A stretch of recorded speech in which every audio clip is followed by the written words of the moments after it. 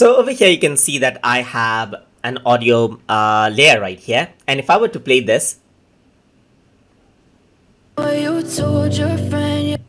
it's in a certain volume level, as you can hear out. So if you want to change around the volume level, then what you can do is you can right click and click on show volume. So you have this. So if I were to click and drag this down right here, you can see that I can adjust the volume of the audio now. So if I were to really adjust it, let's say for example, onto around -7 dB, then if I were to go around and then press the play button,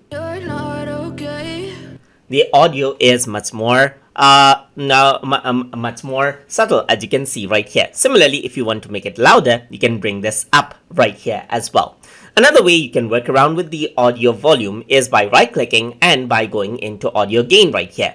So if I were to go around and set it up by, let's say for example, set the gain to 1 dB right here, press the OK button, then it adjusts the audio by 1 decibel and increases out the volume.